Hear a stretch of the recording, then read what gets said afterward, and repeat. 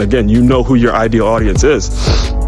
Or if you don't know, you should be trying to figure out who your ideal audience is. Virgin Voyage is serving those adults, the people who want to be on an adult-only cruise, want to get a romantic getaway, want to get away from the kids. And they do that by saying, all right, I'm going to partner with this private island. I'm going to partner with this private beach club, in which has, you know, pretty much a private setting where they're going to be away from people. Give me a small area and let's build around that, and let's make that just part of the cruise. And that's how you continue to serve people. I can't tell you how many people that I've met that booked even more cruises, and they gave even more deals. They gave incentives to book more cruises while they were on the ship, to say this deal only lasts, you know, this deal only lasts until you leave the ship, so let's get some more, let's lock you in for next year's cruise, and do all those things. All right, these are the things that are important in terms of building ecosystem and building your tribe and building the people.